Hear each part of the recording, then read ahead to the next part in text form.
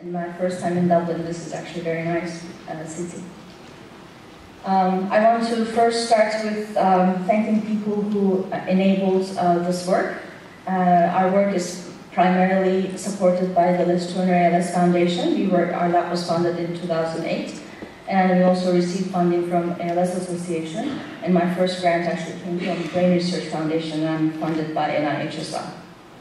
And I may not have time to thank people later on, so I want to do the acknowledgement slide first. We have an ever-growing lab, and I will be talking mainly today about Dr.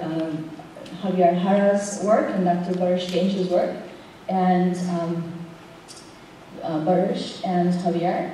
But we have postdocs, PhD students. We have, I think, more than 15 people, and we always have room for enthusiastic and hardworking in the lab. I also want to mention that in this talk, I will be mainly talking about the project with our current collaborators, Nin, Steve, Matthew, Dr. Rus, Eileen Biggio, Marcel Moslan, Cengiz Gayola, Jordan Shepherd, and Patrick Sheets. And this, even though we have numerous other collaborators, today I'm going to talk about the projects that we work together. And now I want to talk a little bit about a neuron population that we all know, but maybe we don't focus our attention too much to. And these are, we call them the corticospinal motor neurons. And in the human, they are named bed cells. But in the mouse, their name is actually not so much agreed upon. Some people call them upper motor neurons, corticospinal motor neurons, corticospinal projection neurons, and we can't even agree on their name. And we also do not, I think, appreciate their importance. And one reason for that could be that they are very few in numbers. Maybe there may be 2 million cells and neurons in the cerebral cortex, but maybe we would have about 150,000 or 200,000 upper motor neurons. So if you think about it as in mathematical terms, they are almost background. They're very few, but their job is very important. And we consider them as the spokesperson of the cerebral cortex because they receive information, and I'm going to tell you here, that they collect information from many different neurons in the brain. Long-distance projection neurons, local circuitry neurons, and they're modulated by inhibitor neurons, excitatory neurons. And they integrate that information, this massive information, in a very, very short time, and they convey this information all the way to the spinal cord targets. So they have a very long axon, and they convey this information to specific targets, not only all spinal motor neurons, but to their communication targets. So for example, when I am moving my arm, I am not moving my leg. So each time that we walk, we open the door, we play the piano, we have a cognitive movement. These are the neurons that actually do the job, the most important job, that they are modulated by the cortical neurons. They integrate that information and they convey the information to initiate a cognitive movement. And I don't think we understand or appreciate their importance all that much. And because of that unique importance, I think they are also fundamental for the motor neuron circuitry, and that it is the motor neuron circuitry that degenerates in ALS. And I think that's why when we talk about ALS, we also have to think about these motor neuron populations in more detail and critical terms. All right. So you may be familiar with this hypothesis of dying back phenomena, that the disease starts in the neuromuscular junction and then progresses towards spinal motor neurons degenerate, and then corticospinal tract degenerates, and then the upper motor neurons or the bed cells or the corticospinal motor neurons degenerate. So then the last part that degenerates in the disease is thought to be the upper motor neuron. And that phenomena, or that thought, I think gave, how can I say it in a nice way? I think it made us look to a different position and made us change our view from where the focus should be. Because in ALS, if it is the motor neuron circuitry that degenerates, and if it is the upper motor neurons that are the driving force or the executive board member, let's say, for the initiation modulation of movement, I don't think that we should be thinking that these are the secondary, their death is secondary to spinal motor neuron loss, or just a consequence of progressive cellular degeneration. It may be that it is actually a network. It is the whole motor neuron function that is impaired. And in that case, optomotor neurons play almost as important role as the spinal motor neurons. And I think we need to be thinking not in a linear fashion, but more in a complex fashion, that this is mainly a connectivity problem and a network problem. And I had to put the photograph of the Istanbul bridge, because this is the bridge that connects, this is the only bridge that connects both Europe and Asia, two different continents. And I think that when we talk about the connections and circuitries, we should be thinking about how the bridges are maintained and how we can protect both sides of the bridges, not only one. All right. So there is recent evidence now, and more also building evidence, that it is indeed the upper motor neurons that contribute to disease pathology, and that their degeneration is not really secondary, and that they, targeting their health may have a potential impact for the betterment of patients' health and condition. Initially, we found that, especially in the SOD1 mouse, that upper motor neuron degeneration was an early event, and we detected corticospinal motor neuron degeneration in a pre-symptomatic stage.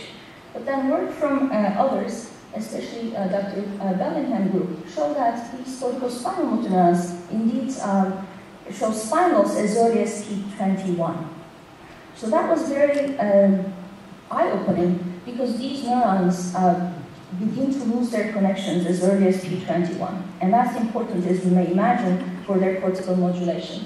And Dr. Wookik's group in Australia, I'm sure you read many of their papers, they show that there's hyperexcitation very early in the disease, even before symptom onset. And now that it can actually be used as an early detection marker, that most of the ALS patients undergo cortical hyperexcitation even before they display any symptom. And then work from Dr. Svensson group showed that if you actually improve the SOD1 mutation in the motor cortex of rats, you not only improve the health of the spinal motor neurons, but also the neuromuscular junction. So I'm going to, when you actually see spinals at this level, when most of the apical dendrites are filled with vacuoles and they lose their spines, it is almost before symptom onset is in the mouse. And recently, working with Dr. Mahmoud Karei, and he generated the profilin transgenic mice, and hopefully it will be published soon, that we found that even in this mouse, which shows a phenotype, by the way, these apical dendrites also show vaculated and degenerating pathology. So it tells us that this phenomena, the cellular phenomena, is not just restricted to one mouse or one disease underlying factor, not SOD1. So when you have a cellular degeneration, mainly the cellular degeneration in the upper motor neurons are the degeneration in the apical dendrites. But again, this was all mouse, and we wanted to investigate if the same cellular pathology is also observed in the human patients. So I am thankful to the Les Turner ALS Center for giving us the post-mortem human samples, as well as the University of Chicago and Beirut for his collaboration. And here I will show you the normal controls. You would see the bed cells in their 5D players. They have large cell bodies, and they have apical dendrites. And we had cases of sporadic ALS, familial ALS, FTD ALS, and Alzheimer's disease, because we know that the motor cortex is not affected in the Alzheimer's disease patients. If you look carefully to these neurons, like in the normal control, you actually have a very nice cell body, right? Very long, nice apical dendrites. But that wasn't the case with familial or sporadic or familial ALS cases. The cells looked really sick. But that wasn't so true for Alzheimer's. But for almost all of the ALS cases that we looked, cell bodies were very sick. And this wasn't something new. And everybody, people have shown that, especially in the postmortem samples, that there is defect in the cell bodies, right? These cells are affected. But what caught our attention was the apical dendrites. There seemed to be some defects in the apical dendrites. So we focused our attention to the apical dendrites. And I'm going to show you some results and some quantifications. And if you look at the normal controls in Alzheimer's disease, you can see these apical dendrites. But in sporadic familial or FTD ALS, the apical dendrites were affected vastly, and they were either falling apart or they were filled with vacuoles. This is sporadic, this is familial ALS, and after a while they become ghost-like and they disintegrate. And also in the FTD ALS. What was interesting though, if you look carefully, most of the defect was in the apical, towards the pia and coming down the cell. And you could still see some spines in here, but the vast majority of the apical dendrites were basically falling apart. And you may wonder what is going on and what is in their apical dendrite that they are affected that much. And I'm going to take you back to a mouse model, the Alcin mice. And as I told you, we were given by Dr. Dang and Dr. Sidi. And this was a work that we have done with Michael Martina and Dr. Shekarkova. And this is an EM image of the upper motor neurons in an Alcin knockout mice. And if you look, the CSMN are labeled by GFP. So if you do GFP, Mino, follow, and then EM, you can actually see which neuron is GFP, and this is a CSMN. You can see that the apical dendrites that are filled with vacuoles are actually GFP positive. And if you look carefully, what is in those vacuoles, they are pieces of cellular debris. It is an active self-eating almost. And there are vesicles, and some friends even told that this could be parts of the mitochondria, lysozymes, and so forth. But there is an active self-eating, and the apical dendrites are falling apart. So I want to tell you about some of the quantifications that we have done. And we looked at the percent speculation in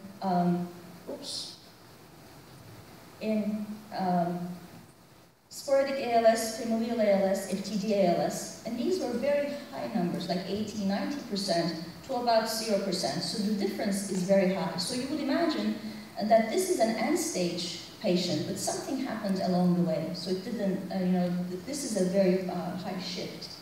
And if you look at the bed soma size, soma area, and percentage of activated dendrites, there is an accumulation here for the normal control in Alzheimer's disease, but there's a variation here, especially for the familial ALS cases. This one, for example, the bed soma area did not change much, and when you look, this is actually the patient with I11-3T mutation, and which was previously reported to show low penetrance and variable clinical manifestations, and not so much of the upper motor neuron loss. But if this was the one that showed the very high level of vacuolated, but also very small, and that patient was the one with the G93 mutation. And I wanted to point this out to you. And the other thing is that we looked at the hippocampus, because some of the reviewers said, maybe this is a pathology that you see in all degenerating neurons. Maybe if you look carefully to the hippocampal neurons in Alzheimer's disease patients, you would also see apical dendrite degeneration. And this is exactly what we did. When you look at the hippocampus though, most of the cellular defects were in the soma. So you would see all these GBDs, and they had cellular, the soma was mostly affected. You had neurofibrillary tangles, but if you look at the apical dendrites were basically normal. This was maybe the only sample that we found with an apical dendrite defect. So it wasn't really that all degenerating neurons or all vulnerable neurons have apical dendrite defects. It seemed to be very specific to the bed cells in a broad spectrum of ALS cases. And you may wonder, Okay, so you may wonder if they still receive inputs, even though their apical dendrites are affected to this level. So we have done PSD95 and synaptophysin immuno, and for PSD95 you would also imagine that it would be along the apical dendrites. Here's the apical dendrite in MAP2, and synaptophysin is around. In the normal cases, you actually find couple that are in close proximity. These are 4-micron sections, and of course, it would be impossible to have them fully matched, but you actually see potentially active synapses. But that's not the case for any of the ALS cases that we have investigated. You really don't have too much of the PSD95 left, and synaptophysin is also affected. But it was very hard to quantify this. Then we took actually a broader approach. And we looked at the site of the apical dendrite, because this is where the cortical modulation takes place, especially with Gordon Shepherd's work and with others in the field. We looked at the site of the apical dendrite to find that their synapses are also affected, that they are not modulated by other cortical neurons. And I'm going to talk very briefly about the work that we have done with Gordon Shepherd, because these samples that I show you are post-mortem samples. You would expect this to happen. But when you look at the SOD1 mice, and this is P30, okay, before any symptom occurs. And Gordon actually developed a way of cortical mapping, and he was able to understand which neurons talk to the cortical neurons. And I'm not going to go too much into detail about the technique, but he reports from the upper motor neuron, and he listens to the whole field, and whoever talks to him lights up. So then, when is recording from this neuron, he can detect who talks to this neuron at the time of recording. And I'm going to tell you that in the control cases, in healthy cases, the inhibitory or excitatory circuits, here is the excitatory circuits, and you actually are excited from layer 2-3, but in the wild type in the SOD it is the same. But the inhibitory circuitry is actually affected very early in the disease, and especially in layer 2-3, where most cortical modulation takes place. And that occurs at P30. But if you look at, this is a close-up view, here the defect is mainly in layer 5 and not really in the soma.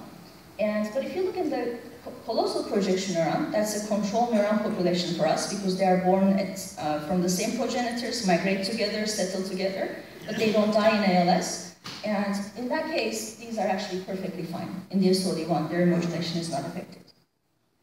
So coming back to the hypothesis then, these corticospinal motor neurons are heavily modulated by long-distance projection neurons, all the way from the thalamus, from the contralateral hemisphere, and also interneurons play a role as well that are located here, and they also inhibit some of the interneurons here. So there is a big crosstalk at this. And if the corticospinal motor neurons display an apical dendrite defect, and that they don't have spines, and they cannot be communicated to, this we think is an early event in ALS, that the cortex cannot talk to the spokesperson of the cerebral cortex. Therefore, the proper message cannot be sent to the spinal motor neurons. And this may advance the motor neuron circuitry degeneration that we observe in ALS. And that we think that ALS is a network degeneration, and defects in cortical connectivity is an early event, and bed cell pathology does indeed contribute to disease, and apical dendrite degeneration is a cellular pathology. So coming back to this slide, die back, die forward, I think we shouldn't be thinking about in linear terms, because it is very complex. We should be thinking about networks and connectivity and cortex and spinal motor neuron at the same time. And if we improve the health of the bed cells with upper motor neurons, we think that we would really improve the whole motor neuron circuitry, not just the bed cells. And that the upper motor neurons are indeed important cellular targets for future clinical trials. And I'm going to be very bold and say, maybe one of the reasons for failed clinical trials in ALS is because we really ignore the cortex. So far, none of the compounds that moved into clinical trial, none of them were tested for their ability to improve upper motor neuron health. And I think that if we change that in the future, our success rates may change as well. So with that, I would like to thank everyone, and basically Barış and Javier for the excellent work that they have done. Thank you so much.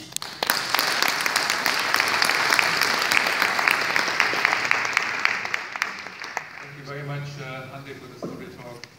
You have 1 or 2 short questions. Yeah, really excellent talk, really nice and very beautifully presented. I had a question. One of the things you're saying that's basically the PET cell that's dysfunctional initially, and then you say the interneurons are probably involved later, or the interneurons are not able to communicate to the PET cells. But the other possibility is that when you look at one of your staining, PSD95, its stain was very, very low. So is the communication itself affected in these cases, or are the interneurons already damaged? Yeah, I'm going here. So I didn't have time to show the interneuron component. There are a couple ways to start to study the interneuron-upper motor neuron interaction. There are many molecular markers, as you know, for different subsets, like MP-BI, somatostatian, and so forth, and you can do the aminos and look at their counts and so forth.